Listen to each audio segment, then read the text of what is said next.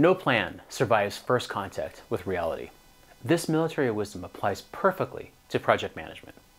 Did you know that according to PMI, 86% of projects face a significant crisis? The difference between projects that recover and those that implode comes down to one skill: anticipating what could go wrong before it does. I'm Chris from Your Project Pro, and today I'm showing you how the most successful project managers prepare for storms while the sky is still clear.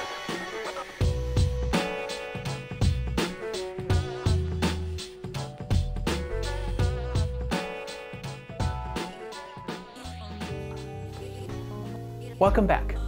For our newcomers, we're all about making project management click. Last week, we mastered the critical path method, and today, we're diving into risk management. This is the art of expecting the unexpected. What is risk management? Well, it's not all doom and gloom. It is about foresight and preparation, though. Think of it as your project's insurance policy. At its core, risk management means identifying potential problems, analyzing their impact, and preparing your response before these challenges arise. What makes this so powerful, though? Well, when a crisis hits, most people freeze or panic. But with proper risk management, you will already have a playbook ready. While others scramble, you'll execute your pre-planned response. Take NASA's approach to the Apollo 13 mission. When that famous oxygen tank exploded, the team didn't improvise from scratch. They switched to backup procedures that they had already practiced. That preparation literally saved lives. Now, let's break down risk management into actionable steps. Step one is to identify your risks. And you start by asking simply, what could possibly go wrong? You involve your entire team in this brainstorming process because their different perspectives will catch different risks. And from a software implementation project, for example, risks might include key team members leaving, or holidays and vacation time. It might include vendor delays, technical integration problems, and even stakeholder requirement changes. Step two is a risk analysis. Next, we're going to evaluate each risk based on their probability, how likely it is to happen, and the impact, how badly this would affect the project. A simple rating system works fine here, using high, medium, and low for both factors. You want to focus your energy on those high probability, high impact risks first. And then step three is we create a risk response plan. For each significant risk, we develop a specific response strategy. And we have a few different strategies we can choose from. The first being mitigate, where we reduce the probability or impact. Our next one is to avoid. We can choose to avoid and to eliminate the risk entirely. For example, let's say we have a problem with a vendor. Well, we could choose a different vendor, thus avoiding that risk altogether. The third one is transfer the risk. And this is acceptable. You can shift the risk to another party, such as insurance or warranties or contractual agreements. And the last one is to accept it.